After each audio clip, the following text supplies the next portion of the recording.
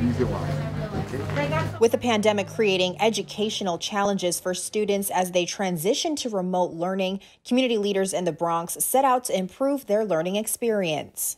I feel blessed because he needs it, and it's going to come in handy. And, you know, with all the what's going on with the pandemic, this is just exactly what I don't need to worry about, is having to buy one. So I thank them.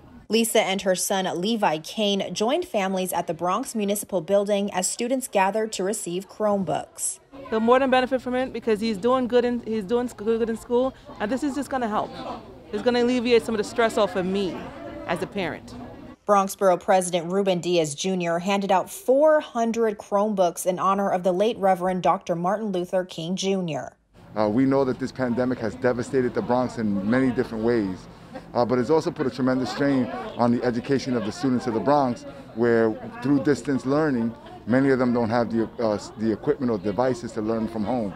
The two-day distribution took place in hopes of addressing the technological inequities that Bronx children face. So this is our way of putting devices directly in the hands of students whose family cannot afford them, who didn't receive anything from the Department of Education. And so I'm proud that my team and I were able to be a part of this.